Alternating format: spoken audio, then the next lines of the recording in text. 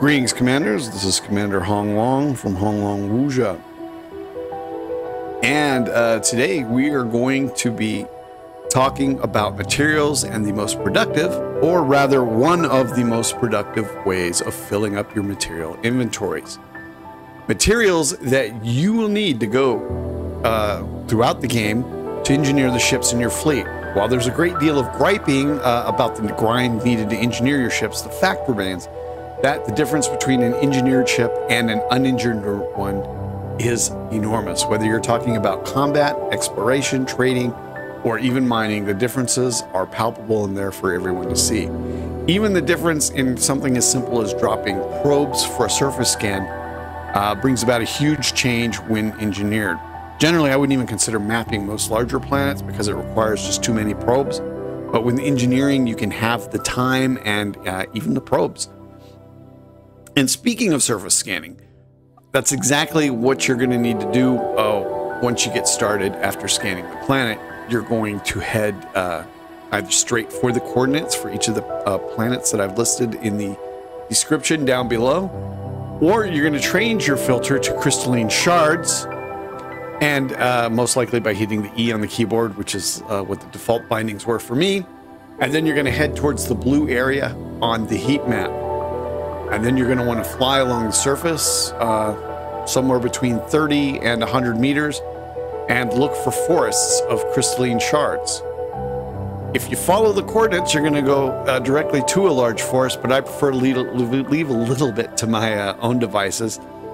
So, although it doesn't always pay off. For example, in the first planet, C1A, which has this Polonium, I didn't find a big forest, which looks about like what you see there on your SRV radar.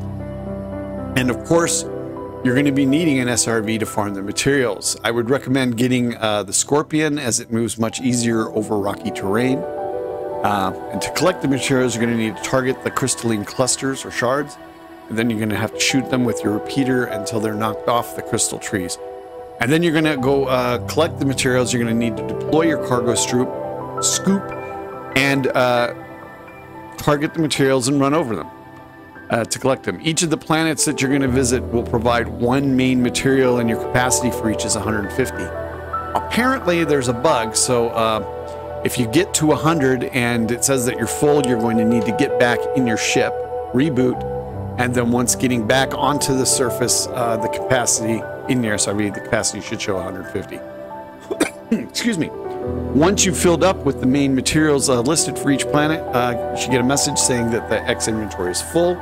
And then just get back into your ship and head over to the next planet. If you run out of ammo, go to the inventory screen, scroll down to synthesis, and the first thing there at the top is SRV ammo restock. Costs 2 sulfur and 1 phosphorus, and you can also refuel and repair the SRV manual from this screen too. And the cost is minimal. In fact, you're probably going to collect much more of those materials while you're out there farming than you'll ever use while you're out there farming. So on this trip, we're going to be filling up with 7 different types of materials: Polonium, Ruthenium, Tellurium, and Technitium at planets in the HIP 36601 system. And then we're going to collect Yttrium and Antimony at planets in the Outotz LS-K D8-3 system, and then we're going to finish up by collecting Selenium in the HR 3230 system. Although if you're close by at the beginning, you may want to reverse the order. Once that you have filled up, you're going with your hold with all of these materials, you're going to head over to the nearest material trader and trade down. Fill up everything else, and then 2 or 3 times going through this process, it should do you for a few years. If you hate the grind like me, just keep 50 of each of the highest grade materials and then head back out to farm when the urge strikes you, or you're required doing it for something else later on. Also, I'd encourage you to take the time while you're out there to practice racing that SRV around. Launch yourself off some geysers or geezers, however you want to pronounce it, and bring a suit if you're in Odyssey to get some xenobiology done on the way out there.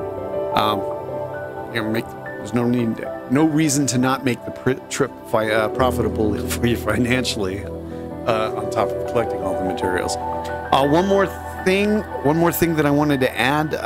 Some commanders like to get out of the SRV, and when the forest is really thick, and get out and shoot the crystal clusters off while they're on foot, and then get back into the SRV and go around picking them up. Personally, I find it easier to just stay in the SRV and while farming the mats. Getting out doesn't seem to improve my speed in doing it. Anyway, commanders, that is it for today. If you enjoyed the video, be sure and give it a like down below. And if you haven't already, please subscribe, because it will help me out enormously. If you've got any further suggestions about the material farming, if you think I've missed something, or you just have something else to add, feel free to comment in the space down below. All right, commanders, until the next time, 07.